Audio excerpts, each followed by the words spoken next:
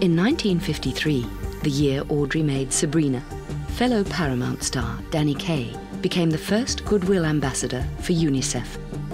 He toured the world, creating awareness of the organization's work, pushing it into public consciousness.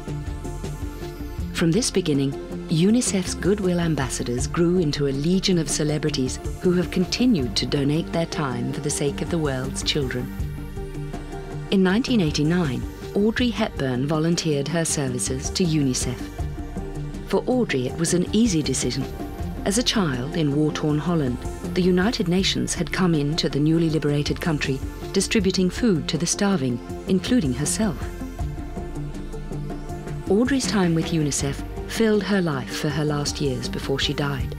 She tirelessly and bravely toured distant and dangerous parts of the world, often areas torn apart by ongoing civil war. Ooh, what was that? Fireworks. Somalia, un paese in un stato di bisogno disperato.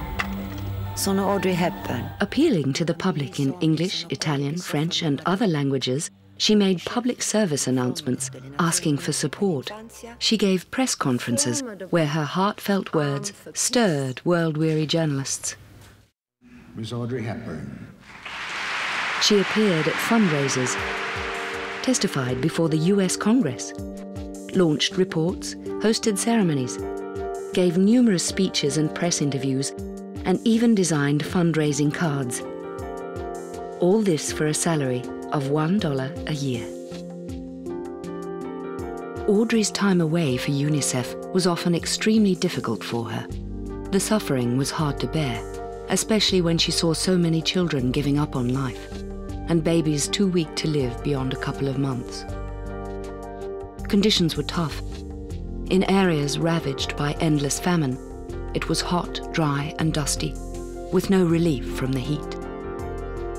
Flies crawled all over the faces of children and blighted what little food there was. People struggled to save just a shred of dignity as they crammed together in their thousands in camps. But Audrey ploughed on, unwilling to give up on these people. She gave them dignity as she gently talked to them about clean water, education and health. She immunized children, fed the starving, spoke with the people and above all, cared. Buenos días, señora. She could walk through a crowd and notice someone who needed her attention.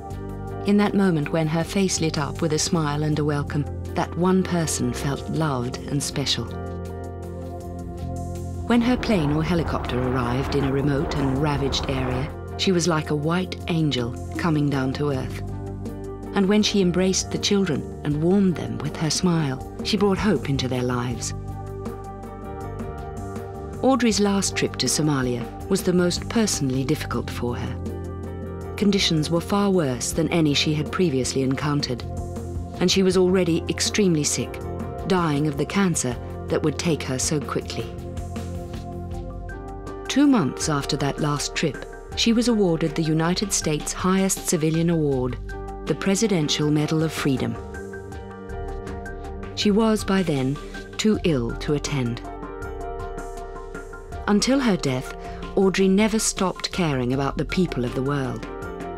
Her dying wish was that the suffering would end in Somalia.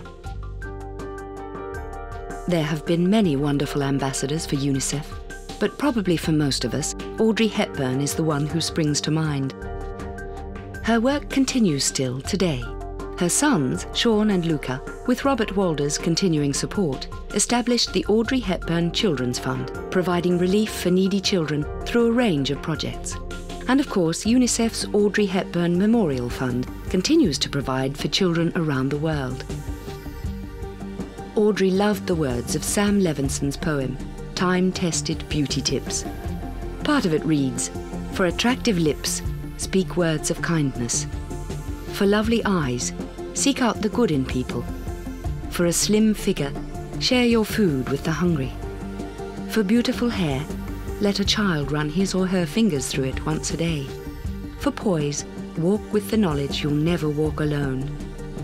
People, even more than things, have to be restored, renewed, revived, reclaimed, and redeemed. Never throw out anybody. Young, old, black, white, poor, crippled, maimed, it didn't make a difference. Everybody mattered to the extraordinary woman that was Audrey Hepburn. That was what made her so beautiful.